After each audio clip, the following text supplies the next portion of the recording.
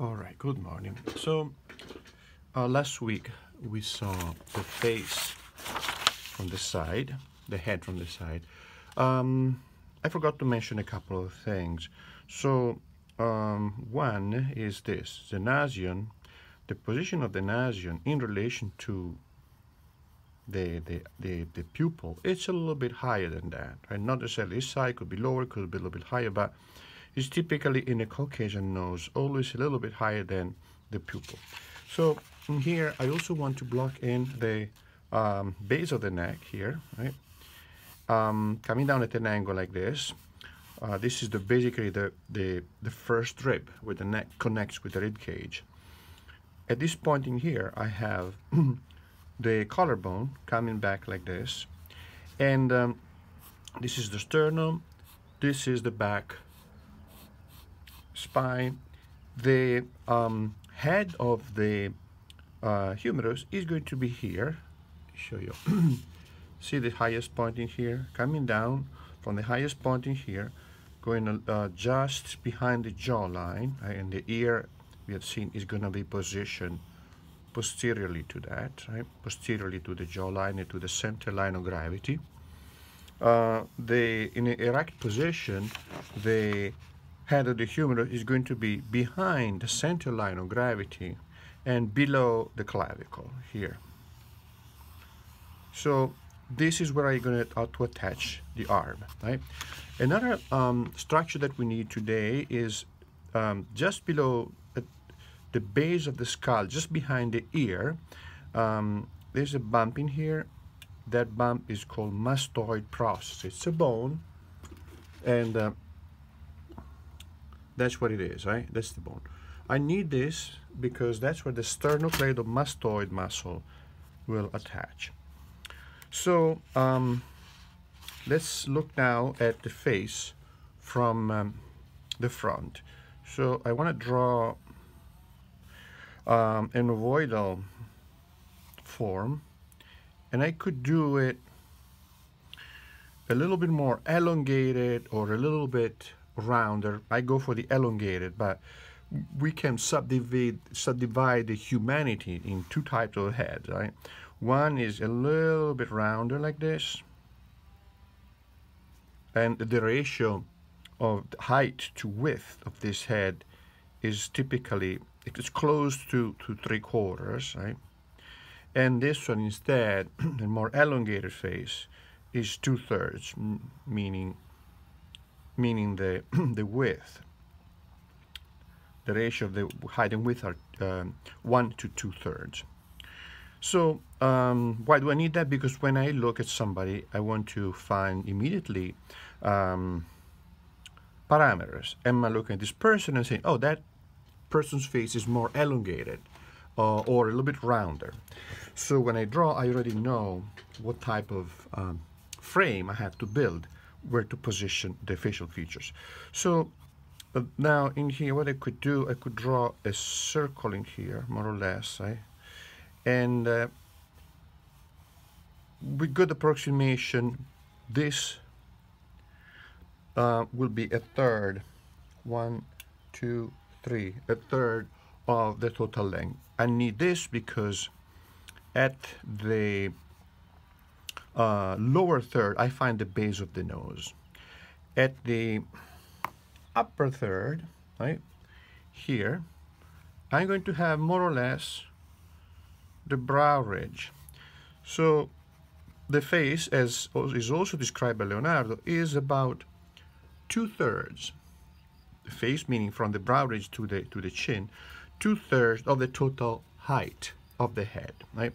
So I block in the brow ridge in here, and the nose, it looks a little bit too long. No, that should be okay. So the nasion is going to be a little bit below the line of the brow ridge, right? So see this point in here. This is the brow ridge. The nasion is here, right? A little bit lower than that, okay? So you see also this V here.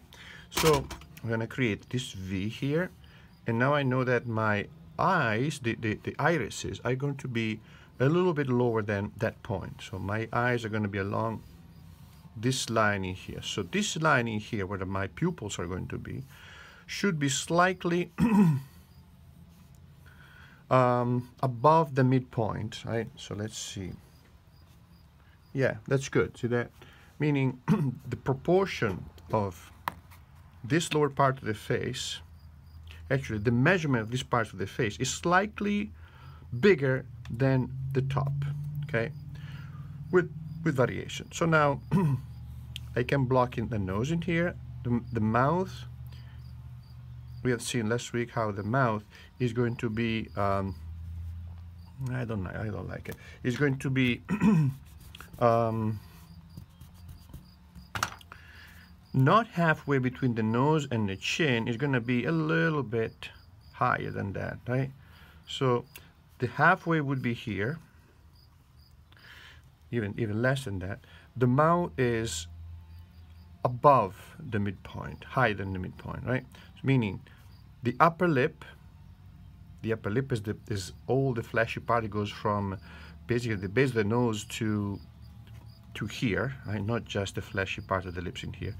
Is this one here is smaller than this portion in here, okay? So now,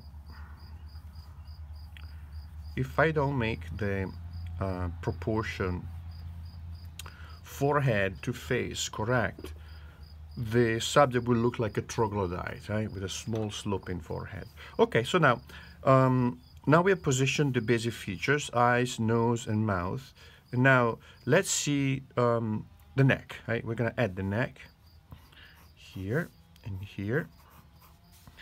And then the length of the neck is going to be variable, greatly variable, depending on person to person. So, but typically is about 1/3 of the total, of the height of the head, right? About 1/3. Quite a few people have a longer neck than that, right? So you look at your subject and relate it to the size of the face, and then see you have a correct proportional relationship between the neck and the face. Let's look now at the angle. Now I have an egg, no, upside down egg. Oh, clavicles, right here, and trapezius. So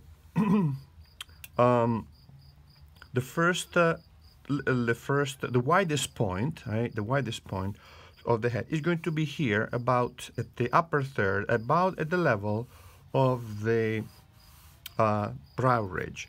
So, meaning this is the widest point. From here I go narrower, from here I go narrower, right? So now let's find the other point. I go down until I find the corner of the jaw. Where is the corner of the jaw? It can be in various positions. So in what I want to do, I want to relate this change of angle here to the mouth. Is it above the mouth? Is it below the mouth? Where is it? So let's say it's at the level of the lower lip, right? And then you're going to see in your subject exactly where it is. So this is the widest point. This is the corner of the jaw. That's the chin, right? There's another angle here, right? At this point in here, I have another change here, right? And that's the temporal ridge. Temporal ridge here, and then you could draw a whole nice curved top, or you could break it in further planes. Really, it's up to you, right? So this will give me the, sorry, my cat wants to get out, but I'm not gonna now. So now at this point in here, I have the brow ridge, right? And the nasion. And this point in here, the temporal ridge, will give me the top of the side plane. So from here, I go down here, right, to the point where the upper margin of the orbit turns on the side. From here now, I want to go down to this, to the chin, right? And now I have the side plane, the frontal plane, and the top plane are not defined yet. So what I do is more or less where this line of the temporal ridge curves here to go toward the side, I find the division between the top plane and the frontal plane. Okay, so once you block in the eyes, which we have seen are just above the midpoint. Now let me see if I have it right. Yeah, the top could be a little bit bigger, but that's fine. I'm gonna reduce the chin. Now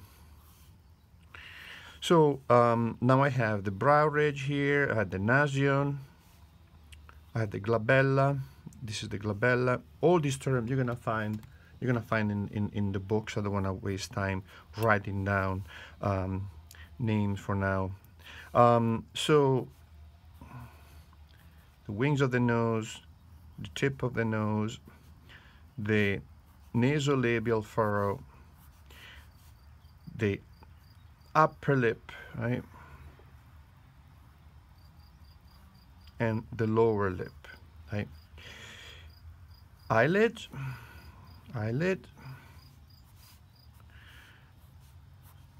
and you see how our creature now start taking shape, no? The corner of the mouth, I have two little nodules, right? And below the lips in here, I have the pillars of the mouth, because the lips will below the lip in here. See how this portion goes down like this and create a shaded area, and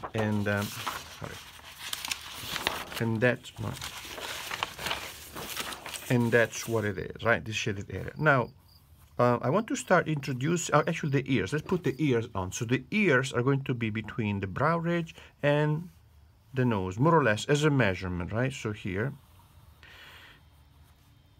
But depending if I move the head up or down, the ears are going to be related differently to the proportions of the face, okay? So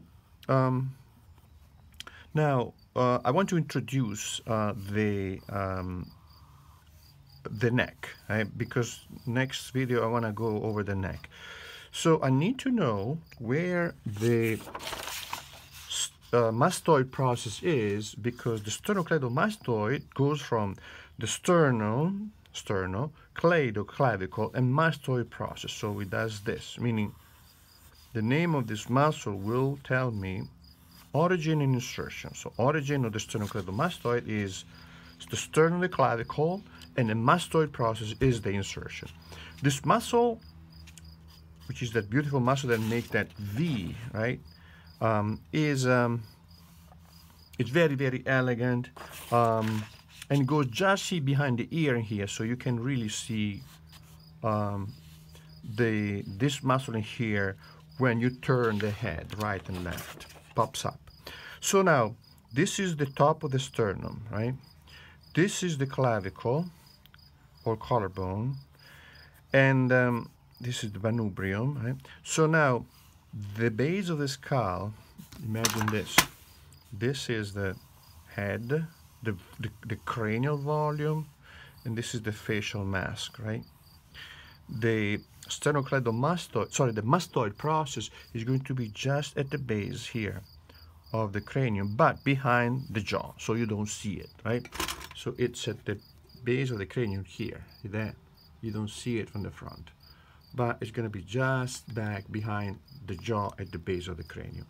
So knowing this, I know that the ear, see that the mastoid process is just behind the ear. So if I saw the ear, if I know where the ear is, I know that the sternocleidomastoid will start from just behind the ear and behind the jaw, and will go here to the corner here of the side of the manubrium of the sternum, the top of the sternum, leaving this portion here empty.